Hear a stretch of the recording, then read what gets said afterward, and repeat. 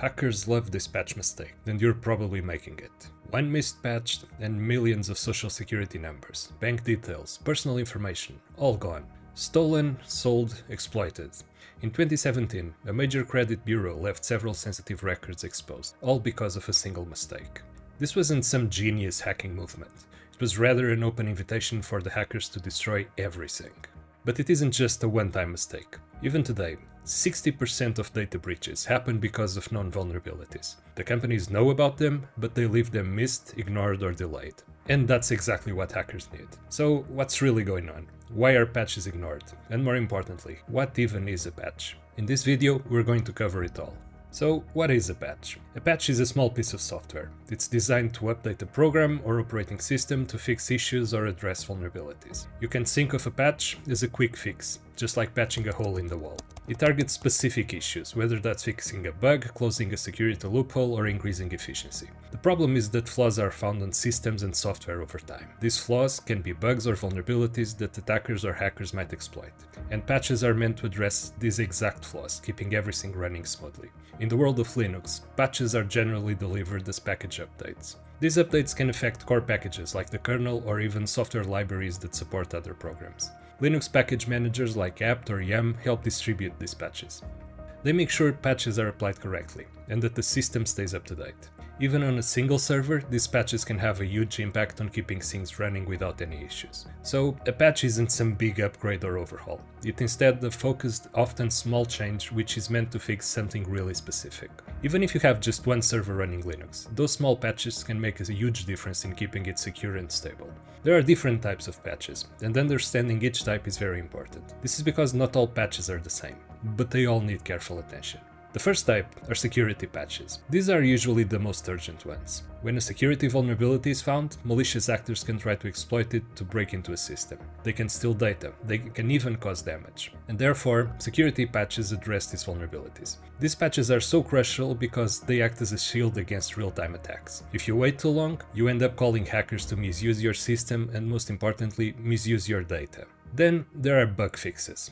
Bugs are problems in the code that cause a program or system to malfunction in unexpected ways, but not necessarily a security problem. They might cause a system to crash, to freeze, or even to slow down. I know, bug fixes might not sound as urgent as security patches to you, but they are really important for the health of the system. For example, a bug that causes frequent crashes can disrupt your server or application. This can also lead to downtime or data loss. And finally, we have feature updates. These are typically different from patches because they introduce new functionality or breaking changes to existing features. For example, a feature update might add a new capability to a program, or improve its efficiency. While feature updates don't usually address a pressing issue like security flaws or bugs, they still play an important role in keeping your system modern and performing at its best. While patches come in very different shapes and sizes, there's one thing they all have in common. They all contribute to the system's overall performance and security.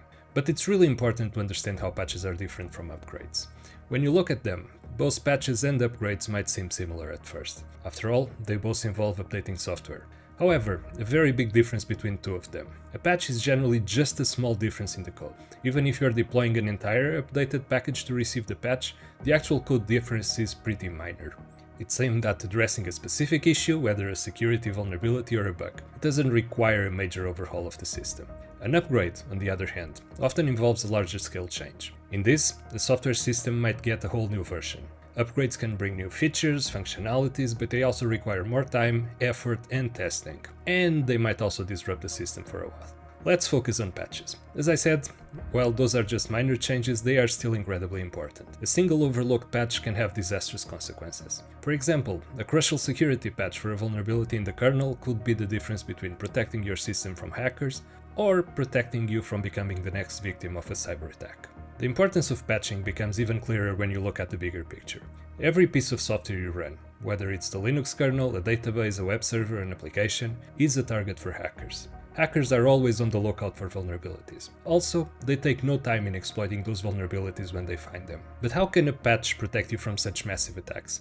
And why is it so important? Before we jump into the next chapter, let me mention something that can be a game changer when it comes to managing your systems. If you are running Ubuntu 20.04, you know that support will eventually come to an end. But that doesn't mean your system has to be left vulnerable. With our endless lifecycle support for Ubuntu 20.04, you can continue receiving security updates and patches even after official support ends. TuxCare solution helps ensure your system stays secure and up to date without worrying about the immediate need to upgrade. Now you might wonder, why is patch management so crucial? Patching might seem like a routine task, but it's actually one of the most important things you can do to keep your system safe. Yet, despite its importance, there are so many organizations that love to neglect this entirely. But ignoring patches is far more dangerous than applying them. So the question is, how can it be so dangerous? See, there's no doubt about the fact that cybercriminals love unpatched systems. They don't need to come up with new ways to break in when there are already known vulnerabilities waiting to be exploited. In fact, a shocking 60% of data breaches in 2019 were caused by security flaws that had patches available, but were not applied. That means that most of those attacks could have been prevented just by keeping the systems up to date.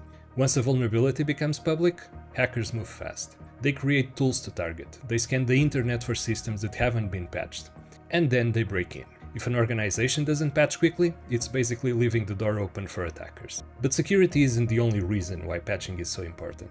Bugs in software can cause all sorts of problems. Random crashes, slow performance, even complete system failures.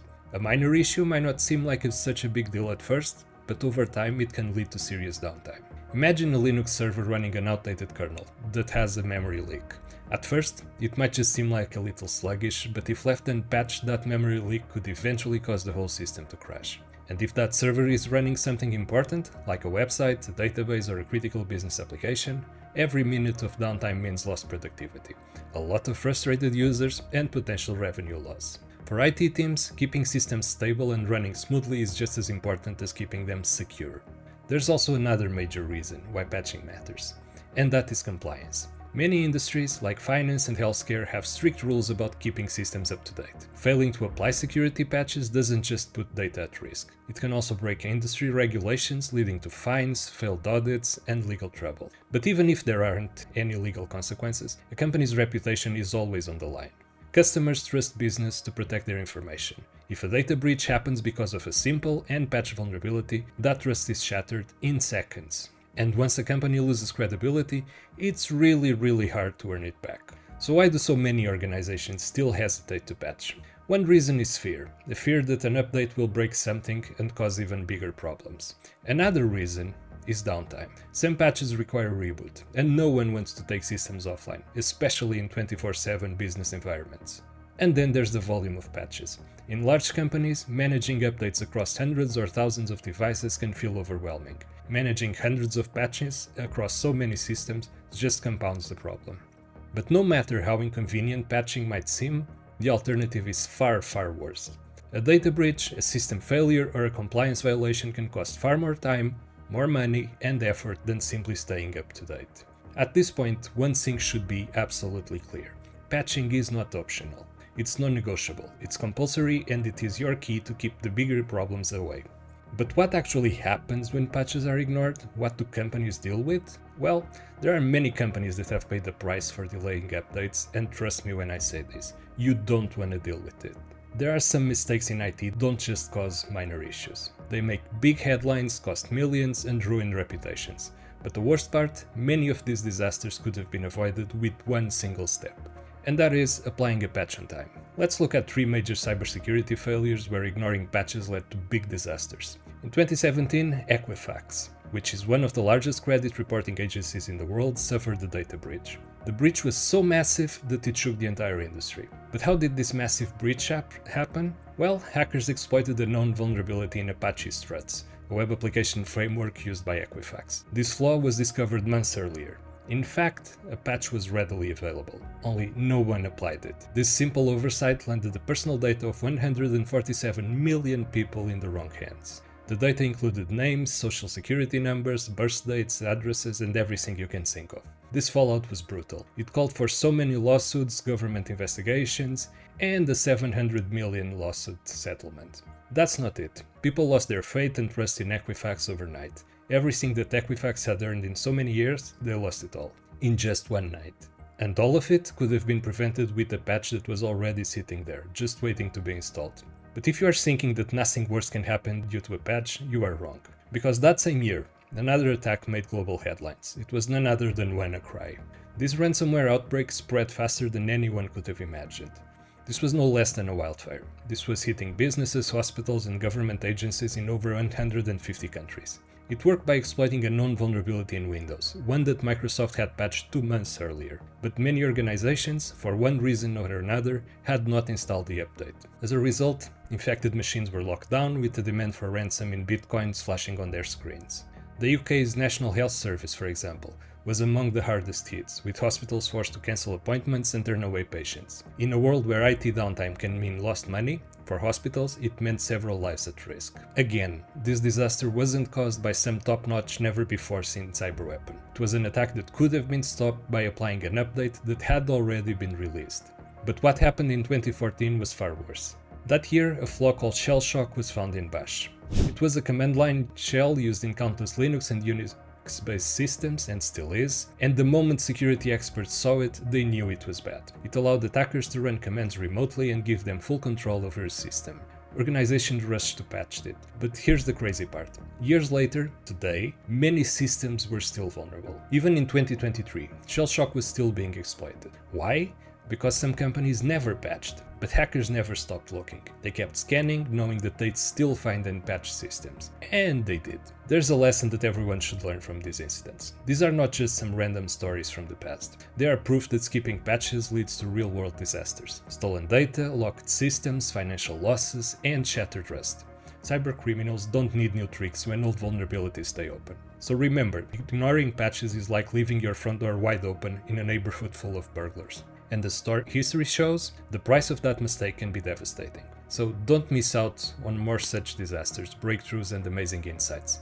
We hope you enjoyed this patching primer. Stay tuned for part 2, where we will dig deeper into more advanced topics and practices for all your patching needs.